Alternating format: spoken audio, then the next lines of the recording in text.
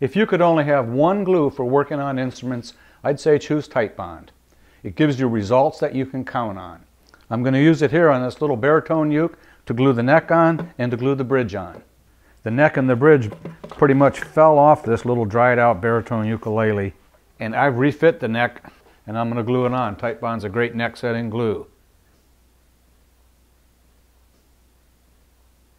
This is like a little classical guitar bridge here. I'm going to put a little Titebond here on the body and a little Titebond on the bottom of the bridge and clamp her on.